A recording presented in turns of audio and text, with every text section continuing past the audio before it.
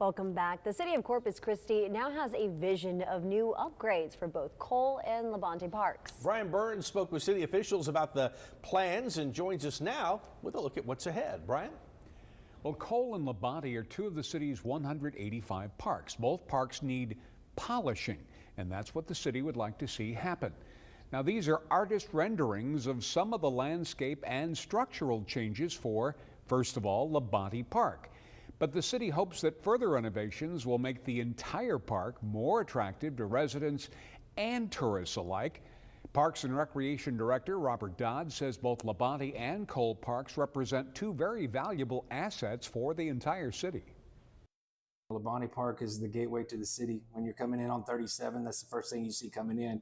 So I think, and it's, that's one of our popular parks. During Easter, it's sold out, and we have a lot of people that enjoy that area. So we're trying to make it better for our citizens as well as people coming in.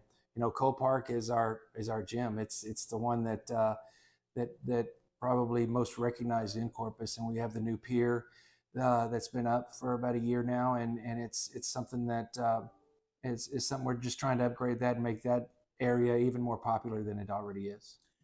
The Cole Park Pier reopened just last December after more than $7 million in upgrades. The city also spent some $70,000 recently to resurface the Cole Skate Park.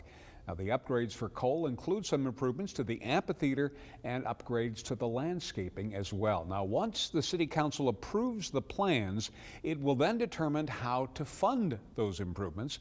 No word yet how much these improvements will cost, but ultimately, voters get to decide whether to actually fund the improvements. And if they do, they could start in just the next couple of years. Mike, Leslie?